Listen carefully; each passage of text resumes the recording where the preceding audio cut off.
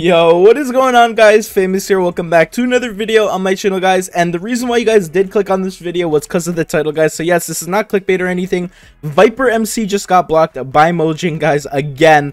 But I heard it's gonna be like a really simple fix. But when you guys try to connect with play.vipermc.net or vipermc.net in general, you guys will not be able to connect at all. I was already on the server, that's why I'm able to play right now. But it should be a simple fix, and they probably will be back up in a couple of hours, or probably even sooner, to be honest. But yeah, guys, it's just because they like reset their store or something, and they needed to add a support email back. It's like a really simple fix and everything, guys. So I bet they're gonna probably be back up, and I don't know, I'd probably say like a couple of hours, honestly. But yeah, guys, this was just to spread a little bit of awareness about Vipermc, guys. So yeah, if you guys want to just come and play Viper, I guess wait till tomorrow to find out.